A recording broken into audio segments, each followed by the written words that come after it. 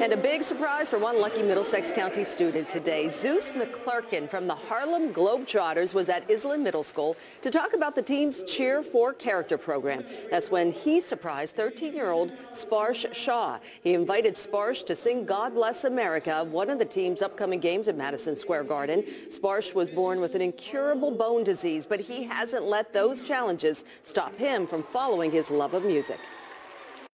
And he has the most positive outlook on life that I've ever met in any young man his age.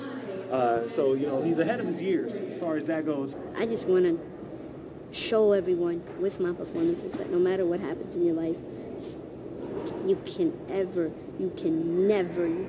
give up, even if it feels like you're on your last hope. Incredible. Sparsh has written 13 songs and he has gone viral more than once for his singing. Good for him.